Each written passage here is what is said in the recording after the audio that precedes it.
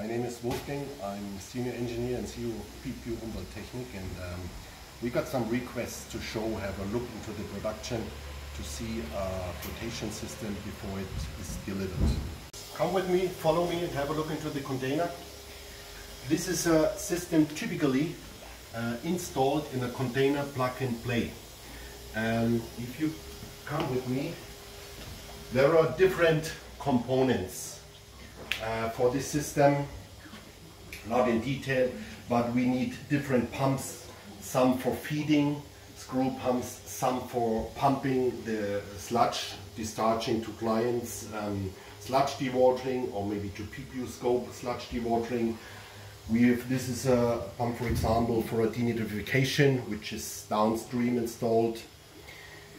On the left side you see this is a core part. This is a recycling pump for bringing air into the flotation.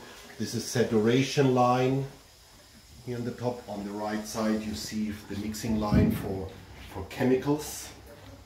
And on the left side, this component, this is a funnel to collect the sludge and discharge it with a pump. You see different pressure level sensors.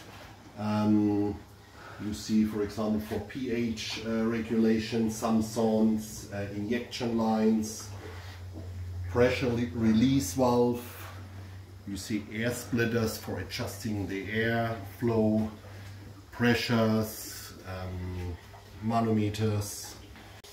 So what we see here is the main control unit, control box for the whole system, and for other container components. For example, there is also included a small biological system and buffering of the wastewater. But all these devices are here together in one control unit. You see the control panel. It is a touch panel, you know, for the different components, for example, such as a flotation system, the sludge treatment, and the fixed bed reactors, which is a biological system, and furthermore, all the pumps, sensors are on this display, and there are different menu points to switch through the control unit. It is a little bit noisy now in the container. We started up this system with fresh water. This is from our testing field. We have a rainwater reservoir in the bottom of the hall, you know, 80,000 liters. We use the water now, so it's with clear water operated. You see outside is clear water area. And if you look in the middle of the conical DAF, you see here the sludge discharge. This is very important. There are the very fine bubbles released. We operate all our DAF units with a bubble size between 40 and 60 micron. So you can also say it's like a milky water.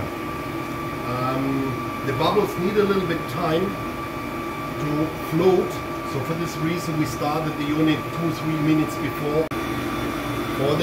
For discharging the sludge,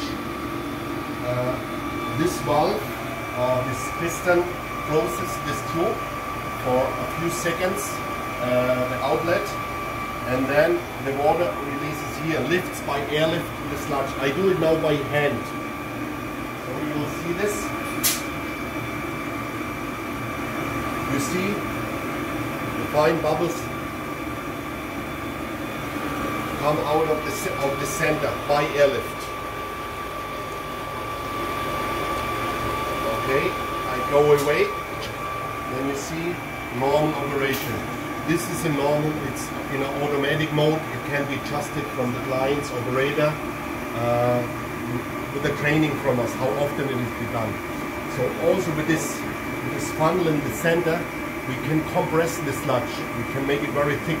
We can go directly, without thickening, directly into a sludge press. This is a very big advantage for the client, because you need not a furthermore thickening. You can do directly to a sludge press.